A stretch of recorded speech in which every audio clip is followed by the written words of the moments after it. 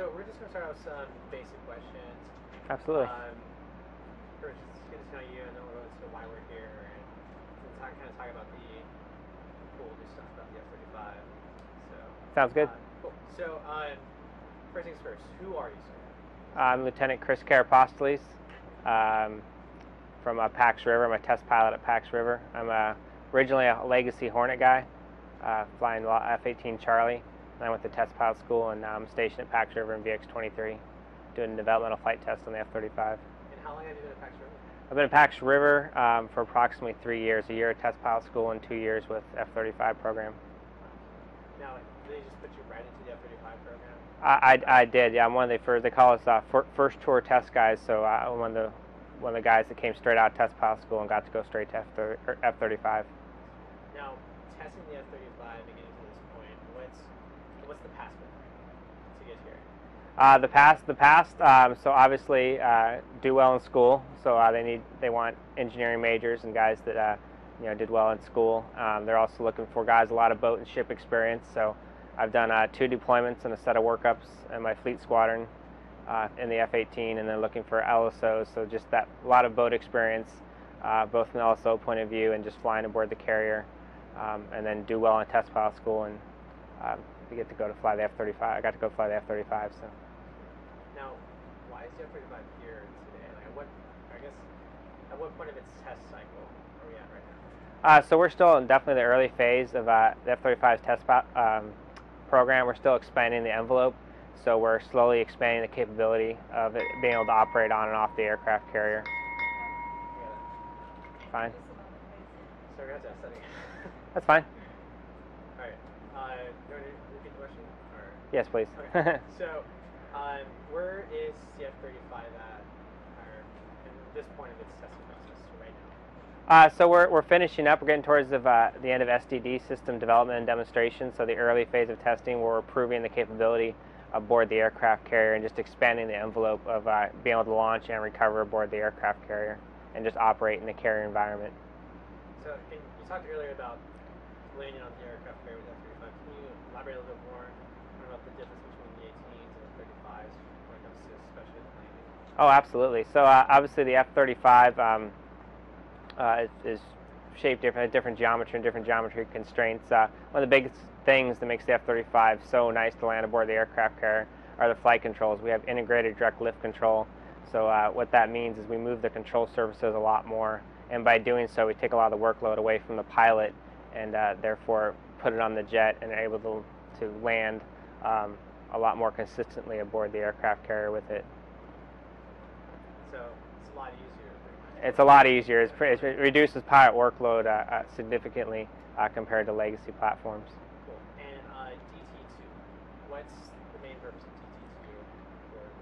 DT2? So the main thing we're looking to do out here, the big ticket items, obviously we're continuing to expand the envelope, the different wind sails, so the recovery headwinds we're using, crosswind components for both catapult launches and recoveries.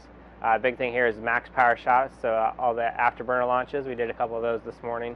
Look to do some JPALS work out here, the new Joint Precision Approach Landing System, and as well as night. There'll be some night flying that's going to take place here in a few days. So those are the big ticket items. So the entire phase, there should be 3 DT events, and this is the second of the 3 events that we're on right now. Now, being kind of at the forefront of naval aviation, what's that like? It's this year? It's really, really neat. I mean, you look at I look at the Hornet and you read all lessons learned and you read the manual on it and all these things, all the notes, warnings, and cautions are stuff that were discovered and written by the early test pilots that they gave us. And so that's kind of cool to be at that phase in a platform's history where we get to write the book on it essentially and how to operate around the carrier and the do's and don'ts that all the future naval aviators are going to read and adhere to and expand upon. Kind of teach writing how to operate this aircraft around the boat. So. Now, as a test pilot, doing that type of what not to do and everything is an extremely, how dangerous is it? I would say it's probably not as dangerous as you would think or as the stigma allows. We have a very if you haven't noticed too, the real muscle behind it out here, all the engineers that you see walking around the ship, we have a lot of very talented individuals, engineering-wise, that put a lot of time and rigor into calculating and looking at and then doing analysis on all the test points we're going after. So nothing we've done on the ship hasn't been gone through in the simulator, done with a lot of engineering rigor and analysis got into it. We've also done it at the field. We have a full catapult and recovery facility up in Pax River.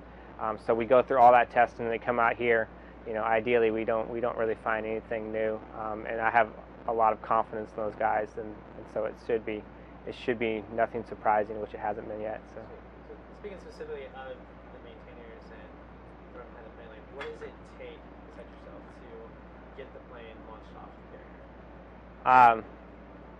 I would say it's no. I would say in this case right now, it's no more than any other aircraft. We still need the ship team, very, very much so. So all the support we get from the ship, everything to the guys working on the resting gear, to the catapults, and so forth. All the yellow shirts and everyone on deck, the grapes, everyone is very critical in the mission of getting this aircraft off the ship.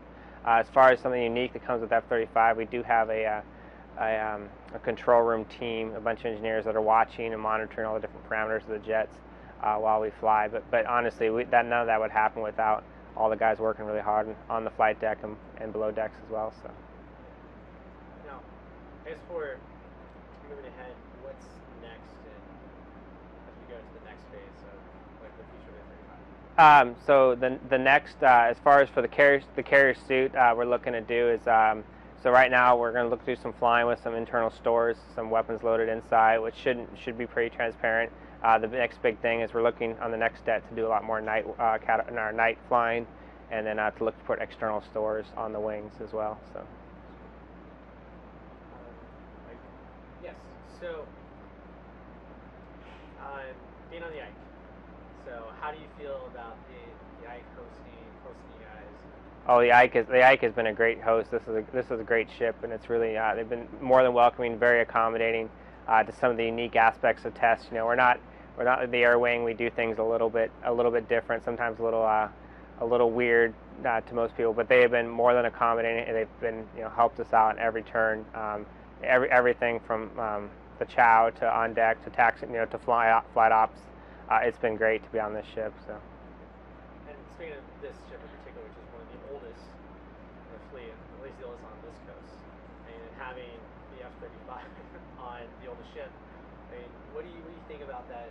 Oh, I think that's perfect. One of the older ships in the Navy with the newest aircraft. It doesn't get much better than that. And I think that age and side number has nothing to do with it. This ship is obviously very well maintained, has a rock star crew, and it shows throughout the ship. So I think age or the hull number has nothing to do with it. So. All right. And is there anything else you want to add to the program, or?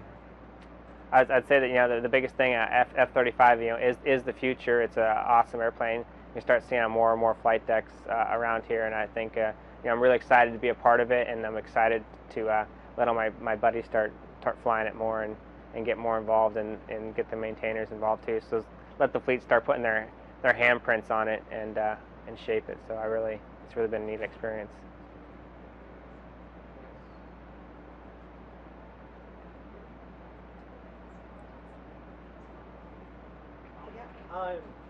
Okay, big topic is the helmet.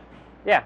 So it's awesome, but yeah. But why is it so great? Well, the helmet. I think the neatest thing about the helmet is just how much information is available, presented in front of you through the helmet. So in all the aircraft, where you'd have to look down, go heads down, if you will. But the fact that you're able to look out through the canopy, maintain situational awareness to the carrier, to the aircraft and the pattern, but still have all the information you need provided to you through that display is really neat. And then the fact that you can turn your head and see and still see the information is really cool as well. So yeah, the helmet, it doesn't have a HUD like a legacy aircraft. All the information's presented us through the helmet, and it's just amazing, like I said, how much information is available there. Now, how much does that add to the tactical advantage? Sorry. How much of that adds to the tactical advantage? Oh, I'm working as a developmental tester, doing air vehicle stuff. So I haven't never actually flown this aircraft in a tactical situation, but I can't really comment on that.